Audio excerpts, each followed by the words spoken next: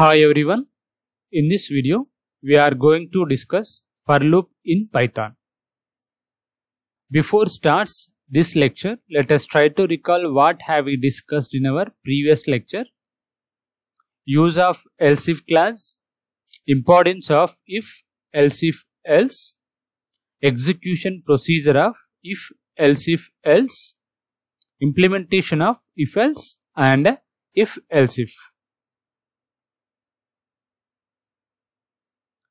After completion of this video, you will get the knowledge about when do we use for loop, execution method of for loop, what is the use of range function, how to generate numbers with help of the range function, how to use range function with for loop. We started the concept of control statements. Already we covered that.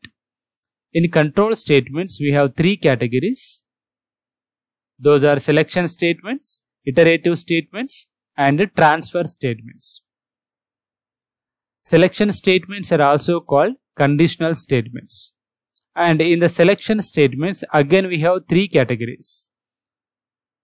First one is if statement, that is covered in lecture 25. And the remaining two categories, those are if else and if else are covered in lecture 26. With that, selection statements is completed. Coming to the second category, iterative statements. These iterative statements are also called looping statements. So in this lecture, we are going to cover this iterative statement. In the iterative statements also, we have two categories, for loop and while loop. In this video, we are trying to understand about for loop, and we will discuss about the while loop in the next video. The for loop in Python is used to iterate over a collection or iterate over a sequence. That collection may be ordered collection or unordered collection. Iterating over a sequence or a collection is called traversal. Nothing but visiting the element is called traversal. The for loop syntax is for initialization, condition, increment or decrement part. But in the Python, we have the different syntax. In Python, this for loop is also called for in loop because we are using two keywords, for and in. This for in loop is similar to for each loop in other languages. For example, in Java, we have the for each loop. The intention of the for each loop is also to iterate over the collection in Java. When do we use for loop? This is very important point. When we want to execute some operations for every element of the given collection, then we use for loop generally. The number of the iterations in for loop is equal to the number of the elements present in the collection. For example, in the collection we have three elements. The for loop will be executed 3 times. Whenever this loop reaches to the last element, that will be the last iteration. Then how to implement for loop? The syntax of for loop is for is a keyword, space, variable name. This is generally called looping variable. Space, in is a keyword. Here we need to specify the collection name. The collection may be a list, may be a set, may be a string, colon, and after that we must give the indentation to specify those statements are within the for loop, and you can write statement or statements as part of the looping. And here you must understand indentation. If you are not giving this indentation, that statement is treated as out of the for loop, not within the for loop. The body of the for loop is separated from the rest of the code using indentation. So with help of this indentation, we can understand which statement is inside the for loop, which statement is outside the for loop. With help of some examples, this concept will be clear to you. For the execution of the examples, we use Jupyter Notebook. Already in our Python playlist, we covered how to download and install Anaconda Navigator, how to work with Jupyter. If you haven't watched that, please go through that for the better understanding of this video. See the first example. We are trying to create a list. After creating that list, we are trying to get the elements of the list. Creating the list and the list name is primes. So I want to read all these elements, element by element. For that, we are using for in loop. For element is a looping variable name, in is a keyword, prime is a collection. In this, the collection is a list. Colon, as per the syntax, give the indentation. That means fifth statement is within the for loop. Now I want to print the value of the element. So observe carefully. In the first iteration, first element will be stored in the looping variable element and that will be printed in the first iteration. And in the second iteration, second element will be stored in the looping variable and that will be printed. In the third iteration, third element of the list will be stored in the variable element and will be printed.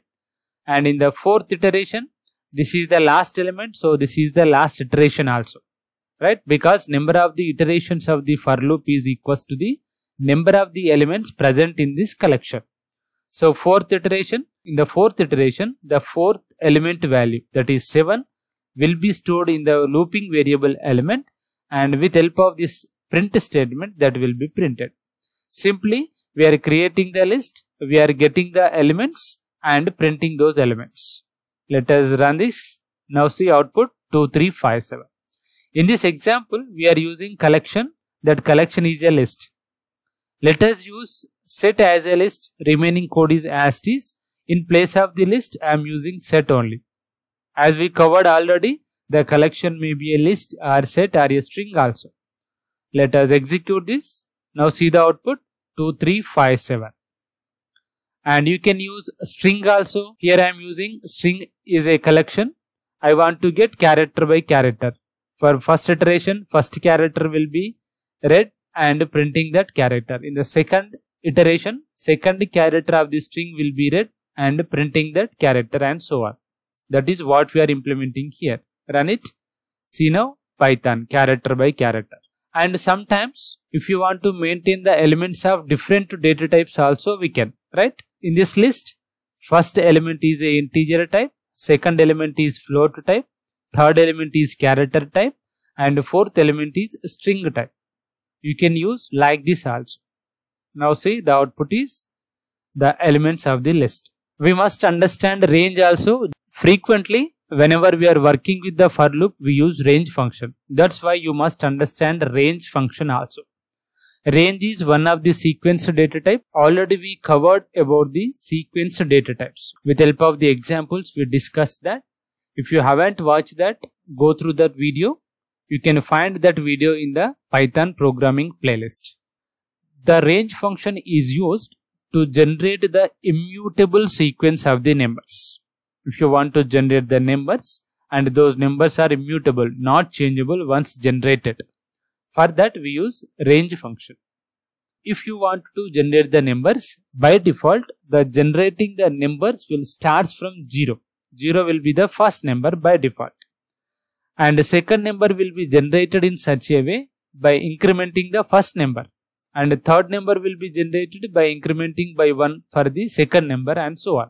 This is by default. So finally increments by 1 by default. And stops the generating the numbers before reaching the specified number. The specified number is excluded. See the syntax. Range, start, stop, step. Start is optional. It is an integer number. It is used to specify at which position to start. If you are not specifying the starting number, by default the numbers generation will be start from 0. By default start value is 0. Stop, it is also a number but it is mandatory and this value will be excluded. It is used to specify at which position to stop the generating the numbers. Step, it is also a number and it is also optional one. It is used to specify the incrementation value. By default the incrementation value is 1. With help of some examples, this concept will be clear to you. See here I am using range function with for loop. So generally we use a list here na, but here we are using range because with help of the range also we can generate the numbers. Now we are using range with stop only because stop is mandatory and start, step are optional. Stop value is 5. So it creates the numbers like 0, 1, 2, 3, 4 because stop value is always excluded, always starts from 0 by default. Incrementation value is by 1. Okay. Run it. Now see 0, 1, 2, 3, 4. These values are generated first with help of the range, and at each and every iteration the elements will be stored in the variable x and that will be printed. In the second iteration, for example, 1 will be stored in the x and printing that. In the third iteration, 2 will be stored in the x and will be printed, and so on. I want to print hello 5 times. In this example again I am going to generate 5 numbers by using the range 5. It is used to generate the numbers 0, 1, 2, 3, 4, right? So 5 elements totally. So I don't want to work with the elements, just I want to print hello. How many elements will be generated with help of the range? That many times the looping statements will be executed. So here we have only one statement in the for loop. So print statement will be executed 5 times. That's why we will get hello 5 times. Okay. Suppose if we change 5 to 3, the loop will be executed 3 times. So hello will be printed 3 times. Now see. Then let us use range with start and stop. 2 arguments. 5 is a starting, stop is 10. So we are not specifying step. So by default step is 1. With help of this range, the numbers are generated like 5, 6, 7, 8, 9 only because 10 is excluded. Then I want to print those elements. Indentation is compulsory. Now see 5, 6, 7, 8, 9. For example, if you want to start the generation from 7, just run it like this. Then if you want to use range with 3 arguments, start, stop, step. Now the code will be range 2, 10, 2. What does it mean? Starting value is 2, stop value is 10, step is 2. Nothing but first value is 2. Second value is 2 plus 2, 4. Third value is 4 plus 2, 6, and so on. Run it. 2, 4, 6, 8. Next value is 10, but stop value is 10. Stop value must be excluded. The generating the numbers will be stopped before reaching the stop value. If you change step value is 1, now observe 2, 3, 4, 5, 6, 7, 8, 9. That is the use of step. We can generate the numbers in descending order also with help of the range. Range 5, 0, minus 2. Starting value is 5, stop value is 0, and step is minus 2. Nothing but it is used to generate the numbers like 5, minus 2, 3, minus 2, 1. Run it. See 5, 3, 1. Suppose if you change the step value is minus 1, then run it. 5, minus 1, 4, minus 1, 3, minus 1, 2, minus 1, 1. 1 minus 1, 0. But stop value 0 na. Generating should be stopped before reaching the stop value. Check your knowledge, what you learned from this video. When do we use for loop? Syntax of for loop. What is the use of range function? How to generate numbers with help of the range function. How to use range function with for loop. If this video is useful to you, please do subscribe the channel, watch the videos, like and share the videos. Thank you.